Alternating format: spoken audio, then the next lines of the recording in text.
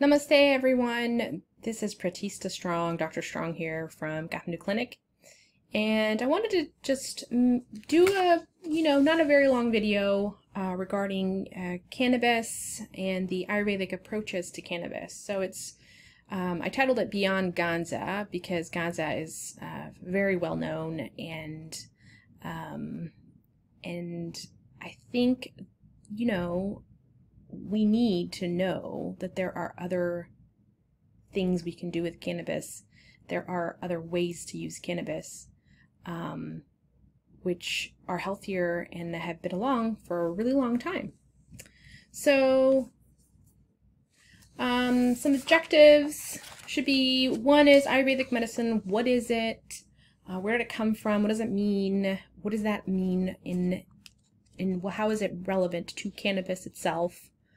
And the second objective is there are many uses of the cannabis plant itself, and so we should delve into this and look at it.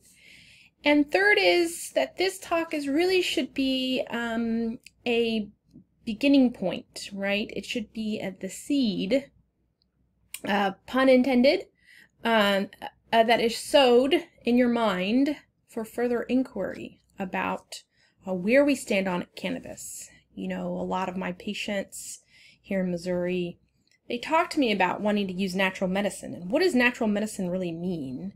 Well, we need to harness all forms of natural medicine, all areas of natural medicine, and really use it to our fullest, as our ancestors did at one time. So about me, this is me in Kathmandu, swinging on a swing. I'm probably like 3 and I always have chocolate cake on my mind. I'm Pratista, anglicized Pratista Strong. I'm an osteopath. I'm a DO, and that stands for Doctorate of Medicine. And an osteopath is taught that nature is to be trusted to the end. And that was Dr. A.T. Still, the founder of osteopathic medicine here in Missouri, the United States of America. And I really do harness osteopathic medicine, and osteopathic medicine was founded in 1892 in Kirksville, Missouri specifically. And in my practice, I combine Western medicine. I have the Western education and the Eastern side of Ayurveda, or Ayurved. And that really leads to a creativity in medicine about talking to the patient, getting back to a relationship-driven practice, and stopping assembly line medicine. So I won't get into too much of my practice, but I'm here in practice near St. Louis, Missouri, in Kirkwood, Missouri. Primary care, it's private, personalized, concierge medicine. I do cannabis certifications, and I practice in an integrative and functional and holistic approach. So anyways, segue into traffic. This is circa 2005, even though it looks like it's from 1995. Taken from my Lomo in Kathmandu, wherever you are, if you think traffic is bad. Kathmandu's traffic is, I think, worse now in 2021. Ayurved, or Ayurveda in the anglicized way, stands for 2 words in Sanskrit: Ayur, which is life and longevity. Ved, actually, it's not Veda, but it's Ved. Ved is knowledge in Sanskrit. And this is a 5,000-year plus worth of tradition, oral tradition, with specialties. I mean, Ayurveda had general medicine, pediatric, surgical medicine, ear, nose, and throat. They also had a specialty for toxicology. They also had a specialty for possession of spirits, or we could now think of those whose mind were affected. And at the time, I think that is the start of psychiatry. They also had a specialty in Rasayana Tantra, which is rejuvenation and longevity for intellect and strength. And then another one called Vijaykarna Tantra, which is aphrodisiac or sexual pleasure. So Ayurveda is not just like a one-off accidental medicine, you know, created for a few years by very inferior peoples. It was a very, very, you know, specialized practice of medicine.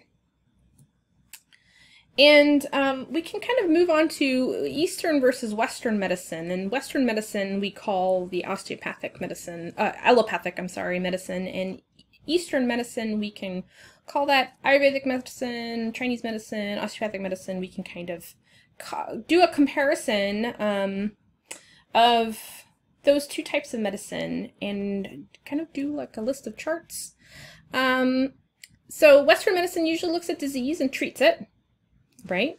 Tooth infection, here's some antibiotics, you know, it should be killed, good to go. Ayurveda or even osteopathic medicine looks at root cause. So what happened with your tooth?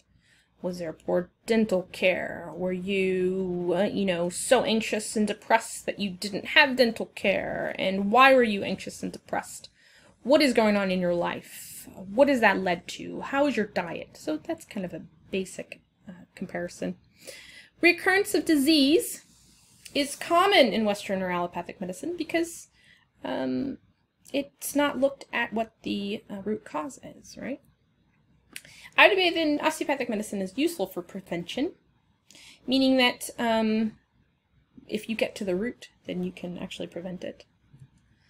Western medicine, we hear this a lot, is evidence-based, and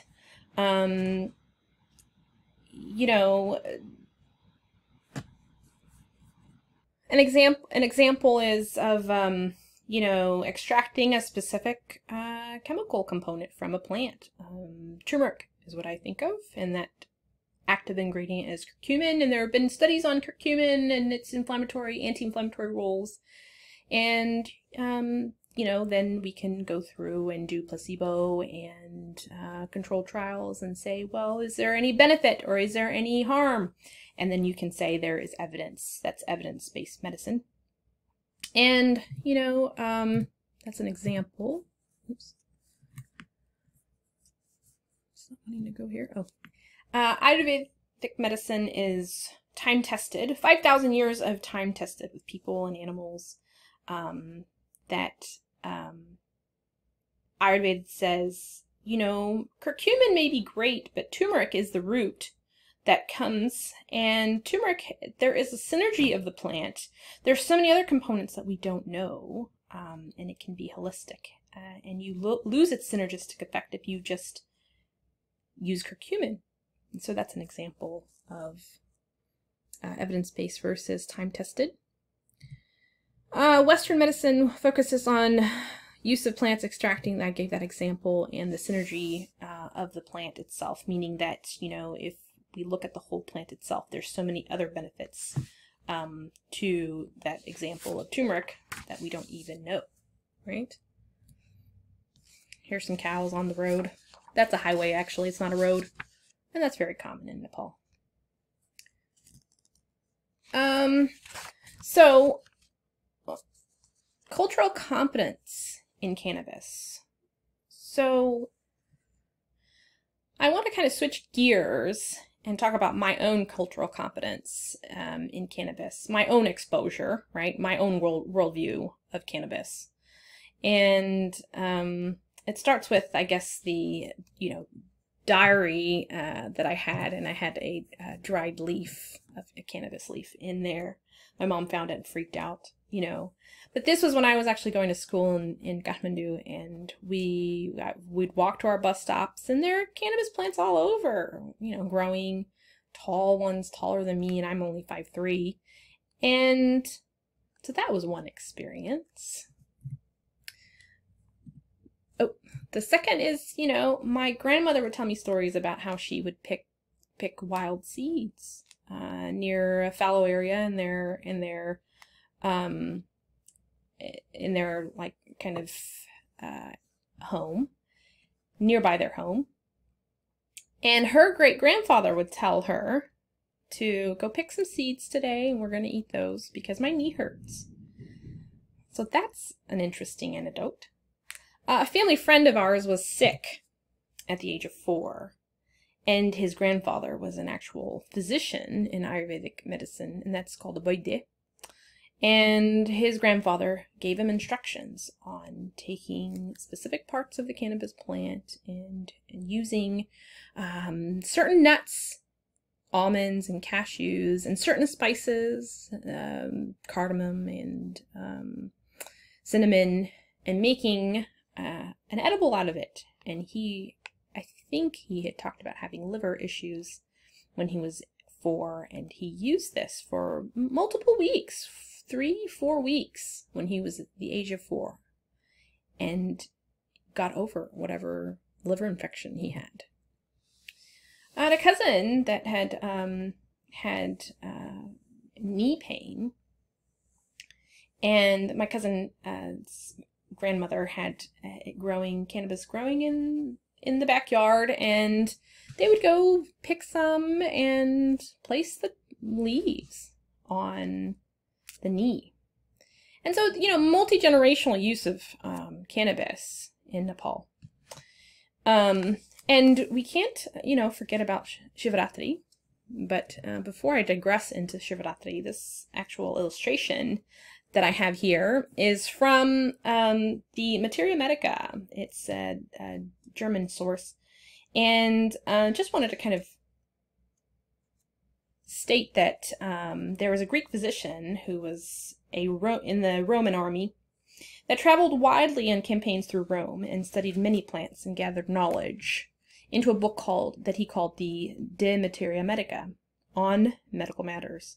And this was published in about ADE 70, or CE, Common Era, Common Era of 70. And it became the most important medical text of that time for the next 1500 years. And that's where that particular image comes from. And cannabis was definitely included in there. Both Cannabis emerus and Cannabis agria, male and females, were studied by this physician, Dioscorides. And it stated bluntly that the plant was used in making the rope and also produced a juice that was used to treat earaches and suppress sexual longing. But anyways, just wanted to throw that in there. Shivaratri. Let's talk about Shivaratri. Shivaratri, let's digress a little bit to Shivaratri and look at Shiva. Shiva translates to the night. Shivaratri translates to the night of Shiva. Shiva is it's basically his birthday. Shiva, there he is. So of sound mind, he is a protector, the creator. He's a transformer. And during the night of Shivaratri, it's a great celebration. People are told to fast, to meditate, to forgive, to not injure others. And this happens around the spring equinox. It is the time when winter is done, and so you can think of that destruction, transformation, protection during this time form. And the story is that when he's meditating in the Himalaya, like you see all the mountains, he's up there in the Himalaya, he is a great aesthetic, and he's obtaining from all forms of indulgence and pleasure, and he's focusing rather on meditation and means of finding bliss and happiness. And he is a protector of the Vedas and a patron of yogis and Brahmins. And he comes down, when he comes down to earth, he tends to indulge and destroy. And there is, for celebration of that time for his birthday when he comes down, the Nepali government gives what's called bhang at the spring equinox. It happens every year. Bhang is given, and we'll talk about what bhang means in a little bit. But it's a drink, and this was consumed by everybody, and it's given out. And the consumption of this drink was to deliver the consumer to spiritual enlightenment by peeling back the layers of consciousness and revealing one's true nature. So Shivaratri is another example of cultural competence in the East, of how we have seen cannabis for years, thousands of years. So this is not new to us. And here's the yogi, right? Or yogi. And a yogi isn't, by the way, somebody that does yoga. A yogi, or yogi, is an ascetic. He renounces physical and worldly pleasures. And he also, it's known he consumes cannabis. So let's talk about a little bit of history, because I'm kind of all over the place, right? We're talking about Ayurveda, we're talking about, you know, all these little anecdotes through time from me, from my experiences. But let's talk about a little bit of history to kind of fill you in on some history sometimes Western practitioners tend to forget. So here's a photo, I think from the 70s. I may be wrong, but I think it's early 70s. You see the Eden Hotel, Hashish, Ganja shop on the first floor. It's a Hashish, Eden Hashish Center. This was a real store, a real shop in Kathmandu. And this was in Freak Street, what was dubbed Freak Street. And in the 60s, with the Cultural Revolution, the hippies influxed over to Nepal, renouncing, you know, Vietnam War and all that kind of stuff. And they wanted an alternative lifestyle. And so they flocked to Kathmandu, a specific area of Kathmandu, and which they ended up dubbing Freak Street. And because of the influx of the hippies from the United States, young people, young able-bodied people that could potentially go to war, but they were actually renouncing it, 1973, Nixon and his recently formed DEA, the Drug Enforcement Agency, paid the king to ban, the king of Nepal, to ban cannabis. And it was $50 to $70 million of a payment. So the United States government, you know, paid the country to just completely outright ban cannabis. Something that I just told you, right, we were using for thousands of years, and it was in our cultural heritage. 1976 was the Narcotics Drug Control Act. It actually banned the sale, the cultivation, the use of cannabis, and you know the rest is history. So it was only on the 29th of June in 1987 that the Nepal signed on a related UN convention, a single convention on narcotic drugs. So they kind of banned it themselves. And Nepal actually banned a very useful medicinal plant. And again, like I said, the rest is history, right? We all know about all the bans in the United States and the rest of the world. So it set a precedence, you know, in the 70s, it set a precedence when you are using something that has been going on for thousands, 5,000 years, and then all of a sudden it's an abrupt halt. It's very sad. Very sad. And so let's talk about cultural practice, right? And that's the whole point of this. We're getting re-education, because we are getting a green movement in the world. It's happening not only in the United States, but it's happening in Europe. But it is sort of sad that certain groups of people are okay to start again, which is unfortunate. But still, it's happening. You know, it's still happening. And it's unfortunate that these countries, like my own country of Nepal, lag in legality because of, you know, 30, 40 years of practice that was imposed on by other governments. But everybody knows, because of the illicit market, because of that ban, because of the consequences, unintended consequences of the Narcotic Drug Control Act, everyone knows about cannabis, marijuana, right? And even in Nepal, it's called marijuana, but it's funny that it wasn't before the ban. Everyone knows the most famous form of cannabis. That form, right? What is this? This is, oh, there's the bud. Oh my gosh, there's so many. That's so beautiful. Everyone knows the ban because of that illicit market. So essentially, making it illicit had made people think, well, let's just get the most bang for our buck and we'll just get the flower and that has the most potency and we'll use that. So everyone knows the flower bud. But my point of this whole lecture, right, is that Ayurvedic medicine, what is it, and the uses, and that cannabis has more forms than you know. There are many more forms of cannabis. It is not just the bud. So let's talk about the 4 forms. There's number 1, dana. It's not dana, it's dana. Number 2 is bhang. And number 3 is ganja. And number 4 is toras. And we'll talk about all 4 forms, the traditional forms of cannabis in Ayurvedic medicine. Number 1, dana. So dana is seed. And there are the seeds.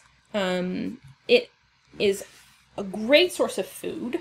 And if you notice here, you have the husk of I think this one particular picture is of hemp seeds, but they can be of cannabis seeds as well. But there's an outer husk, and in the United States of America, you can get hemp hearts, which is essentially they take this husk out and they throw it away, and well, A is so that people don't grow it, honestly. That's the main reason, I think. That's my theory. And so people really don't know the whole seed and what it looks like. They think it looks like that kind of softer inner portion of it. But it is a great source of food. It has protein, it has unsaturated fats, it has fiber. Inside there of the hemp heart, or of the hulled, you know, there is omega-3s. And so it's a very interesting source of food. So the protein portion of it contains as much as a soybean. And in every 30 grams of seeds is about 3 tablespoons. There's 9 grams of protein. Unsaturated fats. Here, let me back up here. I went too fast. Those reduce inflammation. They lower blood pressure. And there's so many health benefits of polyunsaturated fats, specifically omega-3 fatty acids, that are well known and well studied. Hemp seeds, cannabis seeds are a great source of this, and also a great source of alpha-linolenic acid. Much of the fiber of the hemp seed is on that outer hull, or that shell that I was talking about, and it is possible, if possible, you know, a lot of people, if they're cultivating and they have a whole surplus of seeds, keep those hulls intact. However, without the shells, they're a good source of fiber too. And consuming enough fiber can reduce appetite, help with weight management, work to stabilize blood sugar, promote the health of the gut. And there's also vitamins and minerals. The hemp seed itself contains an impressive array of vitamins and minerals, especially rich in vitamin E, magnesium, and phosphorus, and potassium. And there's a whole bunch of B vitamins, iron, zinc, B vitamins like niacin, riboflavin, thiamine, B6, and folate.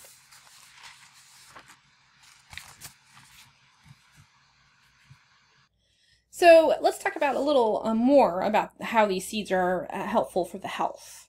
Hemp and cannabis seeds, when you eat them, and this is when you actually eat them, have benefits seen in protecting the brain. There was a recent review from 2018 that suggested that CBD and other compounds in the seeds have a neuroprotective, anti-inflammatory effects, and effects to help regulate the immune system. And the seeds itself contain cannabidiol. And so extracting those hulls is actually a detriment. So eating them whole is better. It also boosts heart health. So those omega-3 fatty acids improve heart health. They also contain high levels of arginine in the seed. That is an amino acid that turns into nitric oxide. So nitric oxide itself is essential in artery and vein dilatation, which causes blood vessel walls to, the smooth and elastic walls to dilate, therefore decreasing blood pressure. It improves skin conditions like atopic dermatitis, which is also known as eczema, and acne by reducing chronic inflammation. And that may be due to the deficiencies in omega-3s that people have with acne. And it also reduces inflammation, and the amount of omega-3s with the hemp seeds and cannabis seeds have that higher omega-3 to omega-6 ratio that help to reduce inflammation. And I think I meant to say higher omega-6, lower in omega-3s. In addition, hemp seeds are rich in a source of gamma-linoloic acid, which has anti-inflammatory benefits. So, how do you eat the cannabis seeds? Well, how do we eat it? Well, we, in Nepal, we eat it by roasting it. You use clarified butter, you get the seeds, you roast it, a dry roast or clarified butter roast, and clarified butter is ghee, by the way. And you roast them up, put some salt after they're nice and toasted, and salt and some chopped up ginger and garlic and cumin and coriander leaves, and squirt some lemon on there. And you've got great bhang seeds that you can eat right then and there. And that's the upgrade of the extra ingredients. You can do them plain, or you can do the upgrade that I just told you about. And I've heard through Ayurvedic talks that bhang seeds, when roasted with ghee and taken and eaten by men, help with impotence, actually help with erectile dysfunction, which makes sense because of all that nitric oxide and blood flow, right? So that was the dana, or the seed. Very beneficial. Second is bhang. So I've already made a reference to bhang, but let's specifically talk about bhang, in which we talk about the leaves of the males and the female plants. Because bhang, we talked about with Shivaratri, and the drink, there's kind of two names for the two different things. Same name, two different things. So in certain parts of India and Nepal, it also is named for the use of the flowers of the male plants.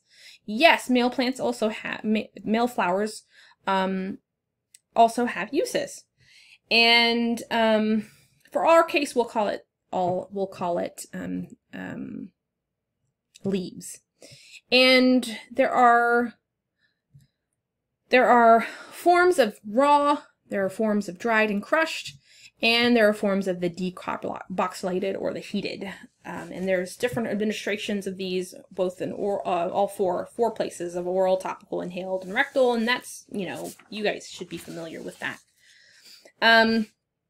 So bhang refers to the leaves. We'll just kind of talk about the leaves specifically. And there are different conditions that use different types of bhang. So here's some examples, right? Dried leaf powder is applied on fresh wounds to promote healing, and granulation tissue can actually form from that. Fresh leaves can be used and juiced as a diuretic, treating inflammations of the bladder and kidney stones, so they go right into the bladder and kidney and help with stones. You can crush fresh leaves with mustard or sesame oil.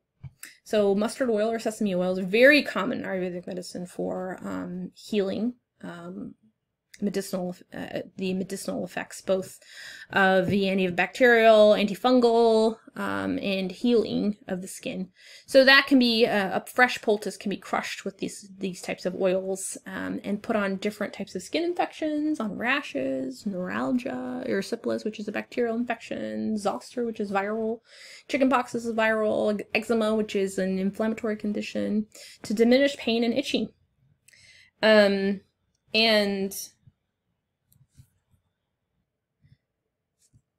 to clarify, bhang as a drink, bhang leaves are taken and actually boiled into a milk and yogurt drink that is absolutely delicious. Not just milk and yogurt, but it has nuts, it has almonds, it has pistachios, it has cardamom, it has a saffron if you get fancy, and it's made into a drink, a very delicious drink. Probably has some sugar in there too to make it tasty. But that is bhang as a drink, and that is what's drunk at Shivaratri, or the spring equinox. So I just wanted to clarify that. Number 3 on our list is Ganja. So Ganja is referred to as the female plant, or the flowers of the female plant itself. Okay. And I'm not going to go very far into this because everyone knows Ganja. The whole world knows Ganja. You know, call it what you will. You've got your whole list of stuff. And that is within all the forms of, for the most part, because of the illicit market, we know that it can be inhaled. So, and there's a lot of different ways of extracting this. But back in the day, it was just dried and smoked, either in a tillam or something similar, like a clay pipe.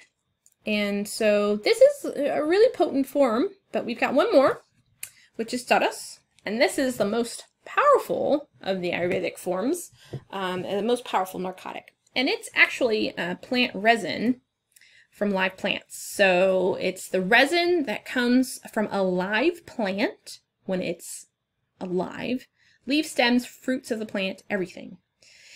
And just wanted to clarify that hashish, which is the resin or concentration, is of a dead plant. And that's a more traditional definition. And it's really, if you think about why these came about, a cannabis plant is, you know, it makes its vegetative material, it flowers in the summertime or in tropical areas, and then it seeds, and then it lays dormant for the winter where it's colder. So this is a storage form of the plant for the winter, because you're not traditionally, right? 3,000 years ago, we didn't have greenhouses where they're auto-flowering plants and you could just snip them off and you can start a new run every, you know, so many months. So traditionally, we didn't have that luxury. And so this is a traditional storage for winter, for wintering the plants. And so this is very interesting. It naturally comes off the hand, and one has to slowly collect it, and it takes a lot of patience and awareness of what you're collecting to know what you're doing. Taras is, again, a very potent narcotic. It is the plant's resin, and it's been used in Ayurveda to arouse psychiatric states and manic states, sometimes for the short-term use for chronic insomnia, but also for chronic pain in terminal phases of TB and malignant tumors. And back in the day, there was a lot of TB and malignant tumors before the advent of antibiotics and stuff. So it's also administered in cases of chronic debilitating cough, dry cough, like pertussis and lung cancer. And Ayurvedic doctors preferred cannabis over opium because as cannabis does not produce nausea and loss of appetite and constipation and headaches like opium did at the time. So at the time, they were using these for serious conditions. Taras are the concentrates, basically, for serious conditions, serious medical conditions. And here I wanted to show you some pictures of a gentleman getting a plant that's rooted in the ground. He's rubbing it, and people will do this. They go from plant to plant to plant to plant daily, and they end up with this resin. And then they ball it up, and then they collect it. And that is a 2 paisa, or cents, 2 cents equivalent. So it's like a penny size of concentrate that is stored very easily. And you just kind of get this once it's at room temperature, body temperature in your hand, it just kind of rolls up very easily and hardens. So those are the forms, traditional forms, and I hope that is very enlightening for you all to see. And like I said, my third objective was to give an intro and plant the seeds for cannabis in traditional forms for the future. And here's me, 2005, acting my usual self in Kathmandu. So, namaste to you all.